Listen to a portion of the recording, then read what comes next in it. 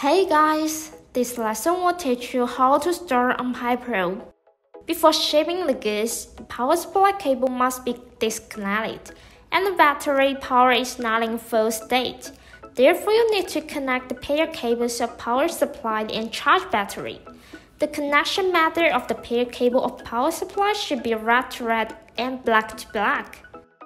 Please notice the port uses any reverse plug, so do not insert forcefully. Now charge battery.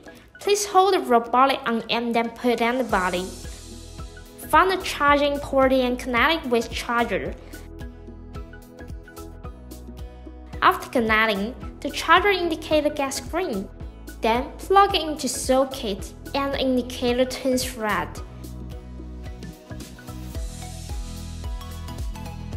When the charging completes, it will turn green from red.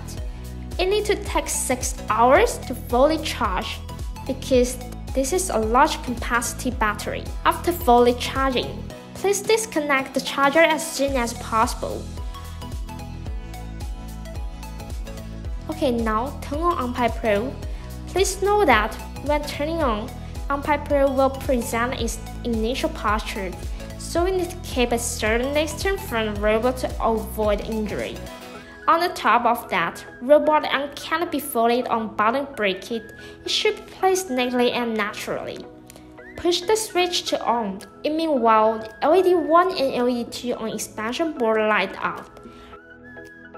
Raspberry Pi is a kind of small computer, so it needs to take a few minutes to boot up as well.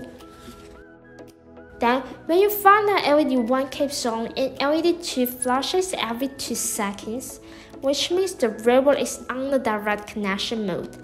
Now wait for row 16 to boot up. Okay, robotic arm has turned to initial posture and doesn't make sound.